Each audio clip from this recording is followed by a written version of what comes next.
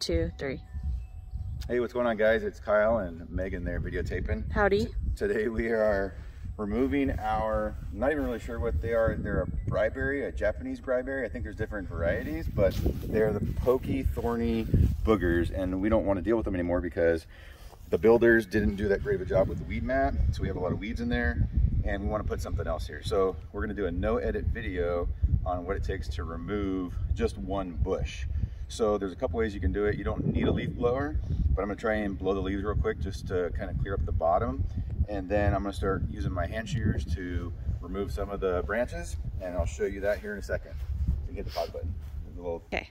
All right, so we got the Ego leaf blower here. I'm just gonna try, and I'm not gonna get rid of all of them probably, but just to show you.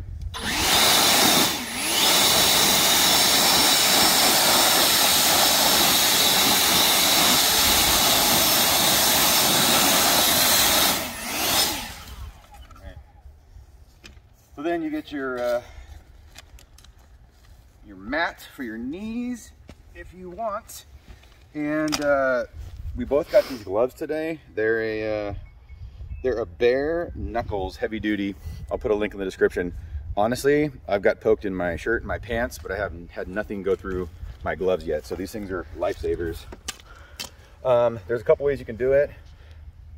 Ours are probably, this house is 4 years old, so the roots, I don't know if they're shallow or deep, but it's only a 4-year-old bush, so use that as a gauge when you're doing your project.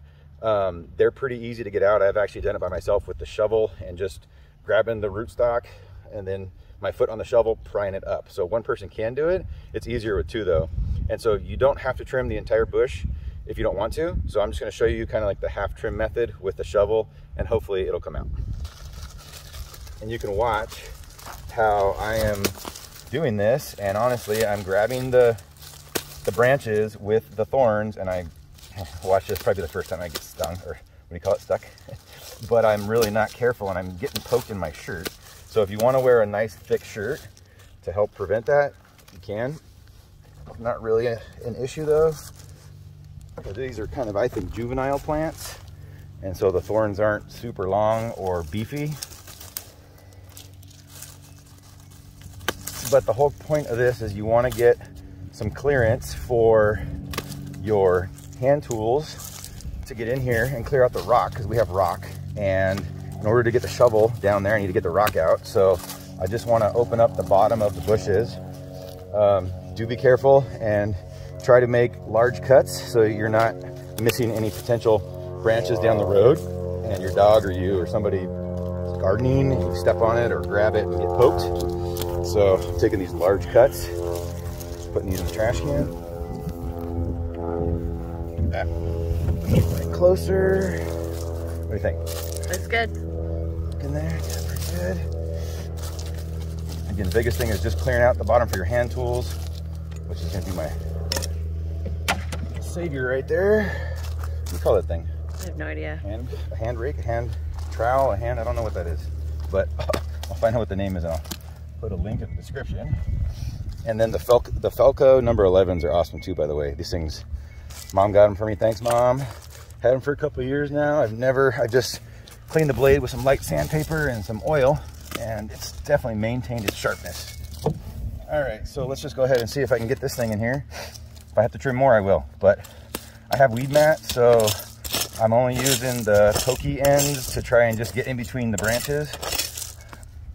And then once I pretty much got that, I'm just going to use the flat end to get the rocks out.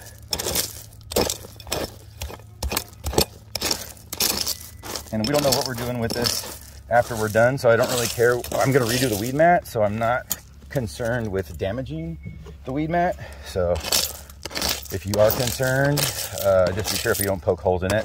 This is really good. It's thick. I wouldn't say it was done well as far as how they did it, but the weed mat itself is very thick, so I'm not really putting holes in it unless I swing real hard at it. So I think that's pretty much it, and then I can get my shovel in here.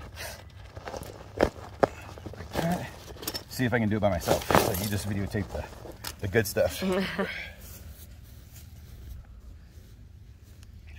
Got a really nice cobalt steel shovel here, and it is, what is today? Almost the end of February. It's like the 20, forward to fit. So the ground's still kind of frozen-ish, but I think over here we have a low spot, so any snow we had recently melted and probably kind of freed up the ground to be pretty loose.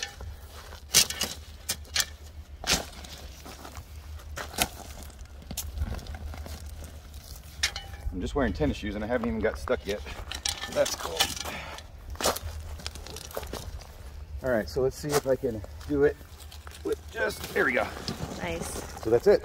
So you can see how, I mean, there's lots of roots down there, but they're really thin and they break easily. And this thing's coming out of dormancy too, so that might be a part of it. Have some play in how easy it was to remove, but honestly, that was easy. So hopefully you guys enjoyed. If you got any questions, let me know. If you got any recommendations for these bad boys, also let us know so other people can see. Thanks so much.